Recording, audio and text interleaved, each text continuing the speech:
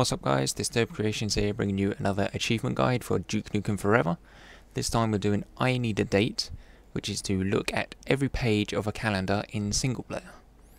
Now to get this you're going to be playing the level called the Shrunk Machine, which is the first level that you get the freeze ray, and when you enter this big room you're going to want to go to the opposite side through the double doors. On this desk you'll see one of the answering machines that you have to listen to for a different achievement, and on the wall you're going to see the calendar just to the right of the doors there. Now you're going to want to flick through these by pressing X, and you'll get an ego boost as you just saw there, and once you flick through all, I think it's 5 pages, you're going to get an achievement which should pop just here. There we go, 5 gamer score for I Need a Date. Look at every page on a calendar.